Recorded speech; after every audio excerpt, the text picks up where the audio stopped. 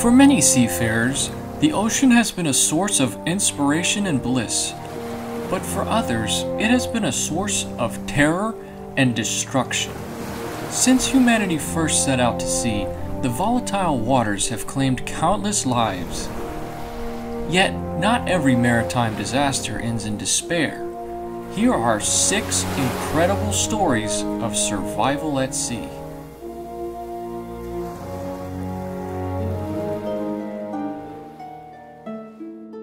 In June 1965, 6 teenage boys from Tonga were sick and tired of their Catholic boarding school, so they stole a 24-foot boat and set out for sea. Everything was going smoothly, so they anchored for the night 10 kilometers north of their island. Then, the storm came. The angry seas snapped their anchor chain, and the furious winds destroyed their rudder and mast. When the storm passed, they were miraculously all still alive, but they were hopelessly lost at sea. Over the course of 8 days, they drifted 320 kilometers until they sighted an island known as Atta. Their boat was falling apart, so they abandoned it and swam 36 hours to the island's shore. Once there, they dug a cave and hunted seabirds for meat, blood, and eggs. For 3 months, they were desperate for food and water, but everything changed when they embarked on a 2-day climb to the island's volcanic crater. Here, they discovered the ruins of a village from the 1800s and harnessed its resources. They found feral chickens, wild taro, and bananas, and they captured rainwater and hollowed out tree trunks. Soon, they began creating their own thriving community. The 2 eldest boys became their leaders, one as a spiritual leader and the other as a practical leader. From there, they divided up into pairs and worked garden, kitchen, and guard duty. Other than a failed attempt to leave on a makeshift raft, this was their life on the island. Then, on 11 September 1966, an Australian fisherman who was passing by Atta Island noticed patches of burned grass on the cliffs. Peering through his binoculars, he saw the naked and disheveled boys running around. He'd heard that serious criminals were often marooned on remote islands, so he cautiously motored his fishing vessel closer to the island. That's when one of the boys swam to him and explained the situation in English. After verifying their stories, he ended up rescuing the boys, who had been marooned for over a year and were presumed dead. When they made it back to Tonga, the boys were all deemed healthy, and many huge feasts were held in celebration of their miraculous survival. This incident proved that even in the worst circumstances, we can work together in harmony without giving in to our corrupt desires. On 17 November 2012, 2 fishermen motored out of the village of Costa Azul in Mexico on what was supposed to be a 30-hour deep-sea fishing trip. The fishermen, José Salvador Alvarenga and Ezequiel Cordoba, shared a topless 23-foot fiberglass skiff with a single outboard motor and a refrigerator-sized icebox for storing fish.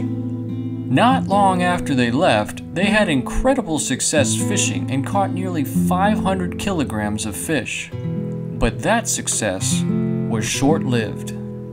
Dark clouds rolled in, and a storm bore down upon them. In the raging waters, they were forced to dump all of their catch to make their boat more maneuverable. José managed to call his boss on their 2-way radio before the battery died, but the storm had blown them so far off course that the search party couldn't find them. After 5 days, the storm finally passed, but it had damaged their motor, their fishing gear, and most of their portable electronics. To make matters worse, they didn't have any oars, sails, or running lights. They didn't even have an anchor. They only had a handful of basic supplies and food. They were at the mercy of the sea. José was a seasoned sailor, and as a result was very resourceful. Using his bare hands, he caught fish, turtles, jellyfish, and seabirds for them to eat, although they had no means of cooking, so they had to eat everything raw. He also salvaged plastic from the water and collected rainwater for them to drink. Unfortunately, more often than not, they had to drink turtle blood or their own urine to stay hydrated. All of this was understandably difficult for Ezekiel, a 23-year-old who had little experience at sea. After 4 months, he became sick of eating raw food and refused to eat anymore. He eventually died of starvation, but before he did, he made José promise not to eat his corpse. José honored his promise and did not touch Ezekiel's body. For nearly a week, José contemplated ending his life, but due to his Christian faith, he decided against it. However, he did start speaking to Ezekiel's corpse and became worried he was going insane. So, after 6 days, he threw Ezekiel's body overboard. Months passed. José had no way of telling the date or time, so instead, he counted the phases of the moon to keep track. By the 15th lunar cycle, he spotted land. This was Eben Atoll in the Marshall Islands. Eventually, he made it ashore, where he was discovered by 2 locals. It was now 30 January 2014, 438 days after he and Ezekiel were lost at sea. He is the first person in recorded history to survive over a year in a small boat at sea. His journey from Mexico to the Marshall Islands was over 9,000 kilometers. Early in the morning on 26 May 2013, the Jackson 4, a tugboat operated by West African Ventures, was stabilizing an oil tanker 30 kilometers off the coast of Nigeria. In the heavy seas, the tugboat's cook, Harrison Okene, woke up and shuffled out of bed to go to the bathroom. This would be a fateful decision. Suddenly, he was thrust off the toilet when a huge wave struck the vessel and capsized it. As the boat filled with water, he had little time to react, but miraculously, an air pocket formed nearby, so he took refuge in it. When the boat finally settled on the sea floor, Harrison was basically in a horror movie. Inside the sunken ship, he was alone and freezing in the cold, dark water.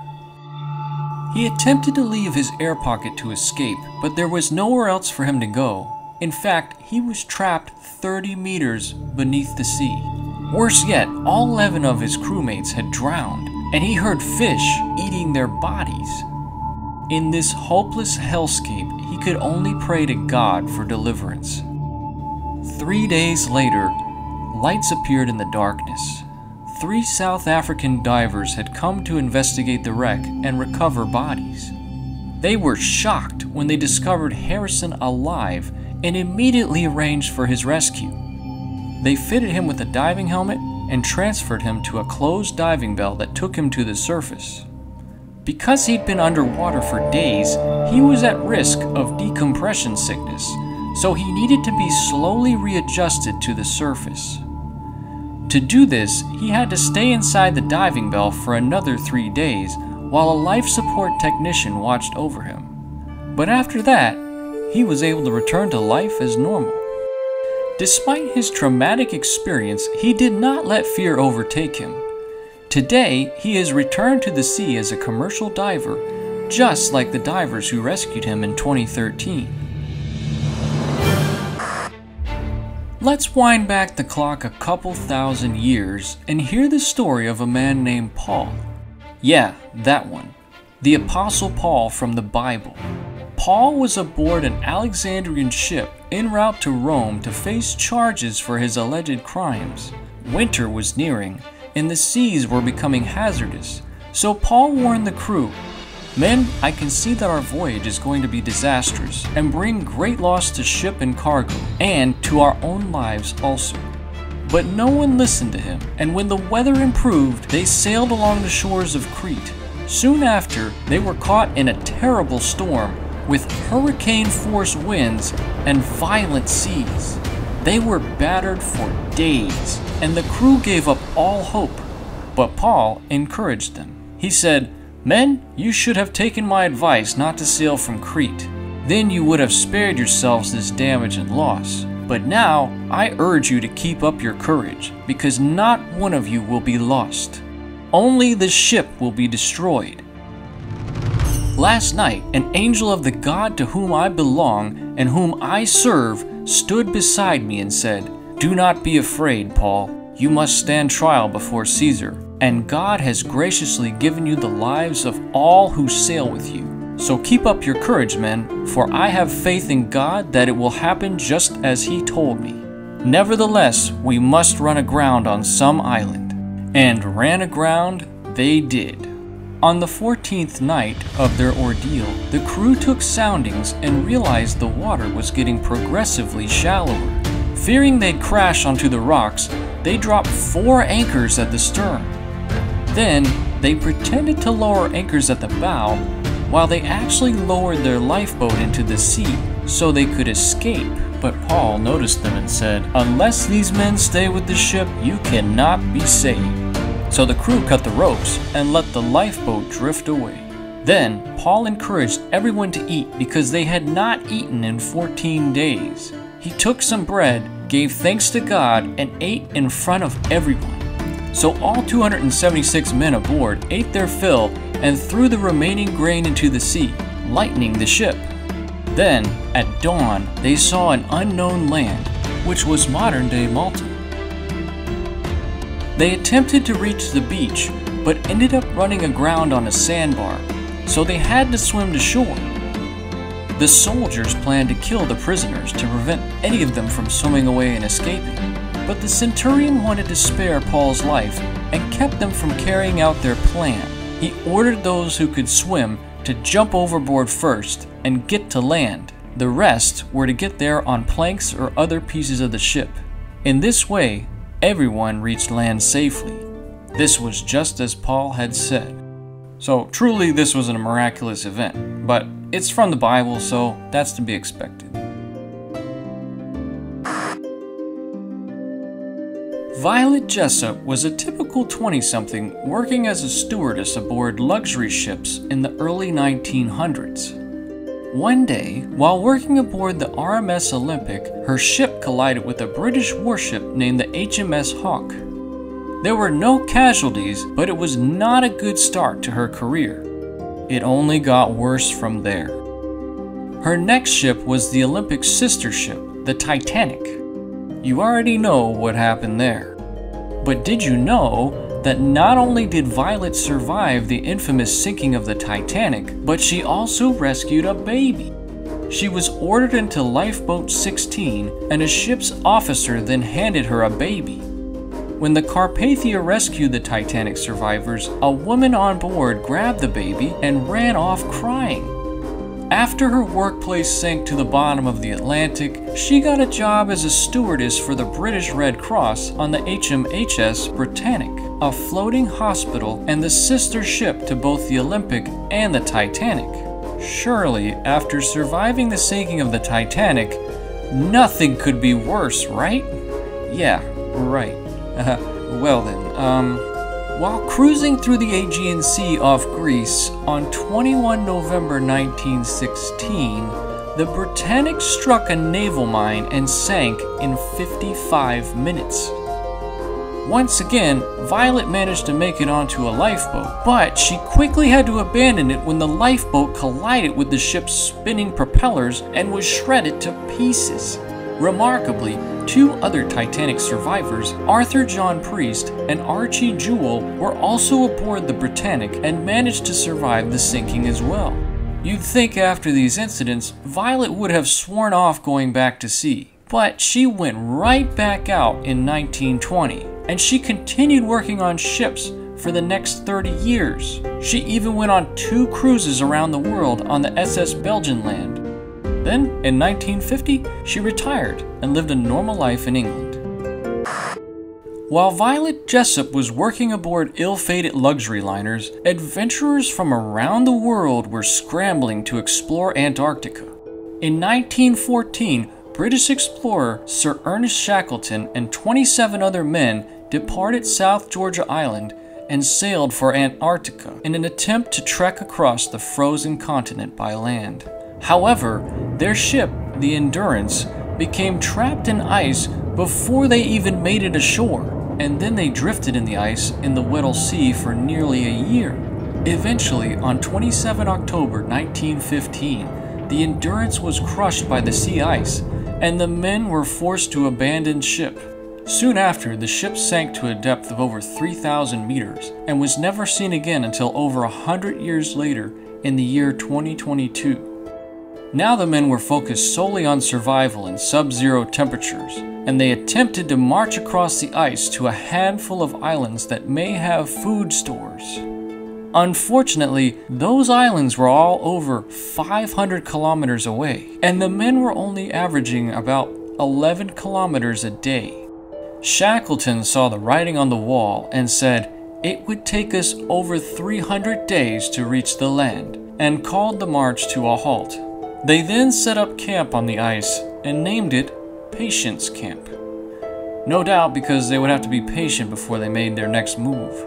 For over 3 months, they remained at Patience Camp, but by April 1916, the ice beneath them was starting to break up. They had 3 22-foot lifeboats from the Endurance, so they piled into them and made a perilous journey to Elephant Island.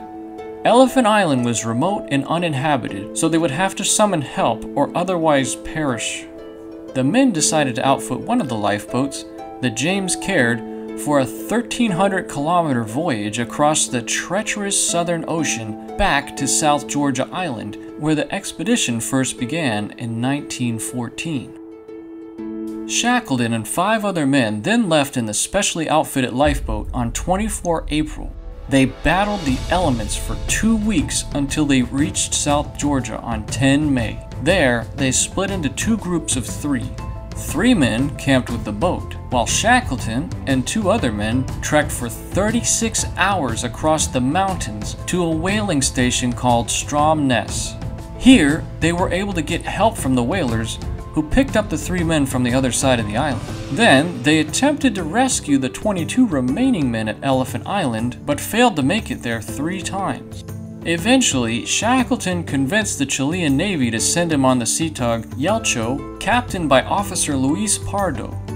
Finally, on 30 August 1916, nearly 2 years after the expedition began, they reached Elephant Island and rescued the remaining men.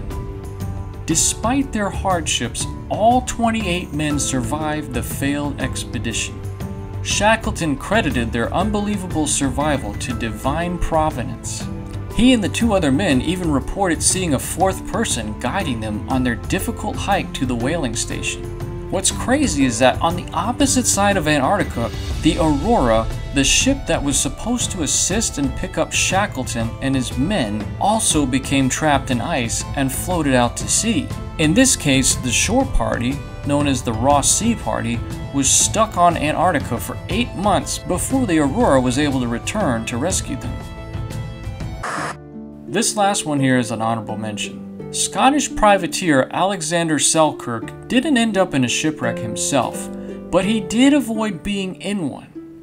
In September 1704, he was serving as the sailing master aboard the Cinque Ports under Captain Thomas Stradling.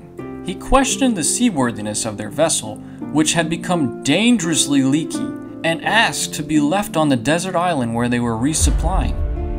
Captain Stradling took him up on his word and left him on the island, even after Selkirk changed his mind. This turned out to be a blessing in disguise, because the ship eventually wrecked off Malpelo Island near modern-day Colombia, and Captain Stradling and his crew were taken prisoner by the Spanish. Meanwhile, Selkirk ended up surviving 4 years and 4 months alone on the island until he was rescued. His amazing story inspired Robinson Crusoe, and the island on which he was marooned is now known as Robinson Crusoe Island. I hope you found these tales of survival at sea inspirational. We may endure many hardships in our lives, but even in the darkest nights, there's always a light. Please, don't forget that. If you like this video, please give it a like, leave a comment down below, and subscribe to Tidewater Teddy. Thanks, and have a great day.